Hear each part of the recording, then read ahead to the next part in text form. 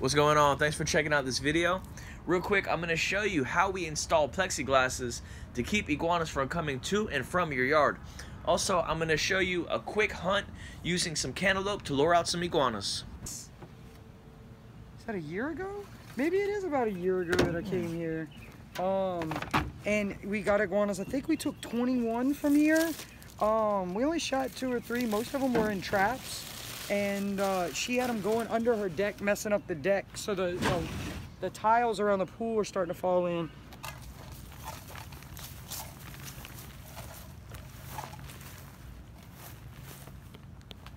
There's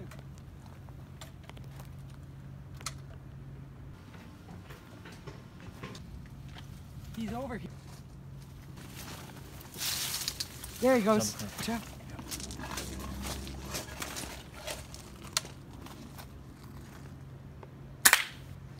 Got him.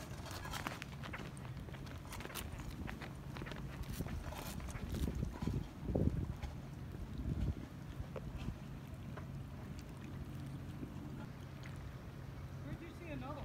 There was one right over here and he jumped in.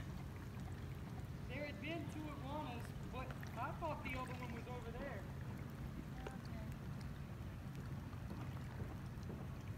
Just to give you an idea of where we are at. Beautiful intercoastal. These iguanas are coming out here sunbathing on all of these docks. It's not really the main issue, but check this out. Health hazard, especially if you have a beautiful swimming pool. In the old turds. There we go. Now it's time for us to install this plexiglass. This house is along a seawall, and a lot of people don't have a lot of habitat for iguanas in their yard, but they have a little bit of food. She has these 2 bougainvilleas and some hibiscus that the iguanas eat, but she doesn't have any trees for them to live in. So at night they go somewhere else, but during the day they come here to eat. So if she can just block them from coming in the yard easily, she's good. If you see, she has a solid wall here. So the iguanas would have to choose to get on the bushes and climb over, which of course they can, but a lot of times they're lazy and don't.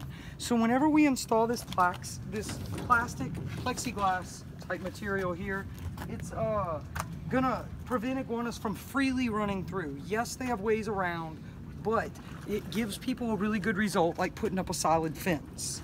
So it doesn't impede the view of the neighbors either. So we got permission from the neighbors to attach this to their fencing for this custom. The plexiglass fits like perfectly to cover all the holes as much as we could. And then this way it even prevents them from walking this edge that they obviously like to walk, because you can see the poop on the edges. So they have to, when they try to do the Spider-Man crawl right there, they have to be small enough to make it under that edge. Customers can go ahead and pull it down very easily with some help from like a maintenance guy, and then they can also put it back up themselves, or we return to put it up.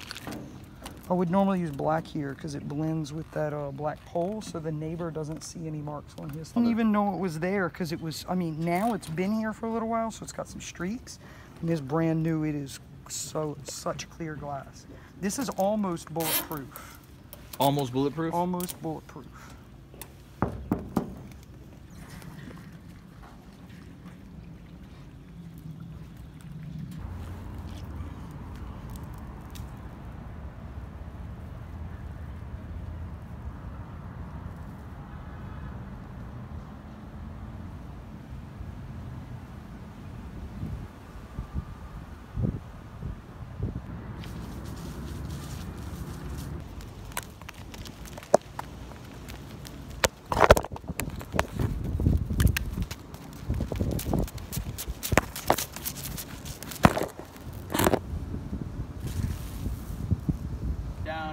That cantaloupe really helped out.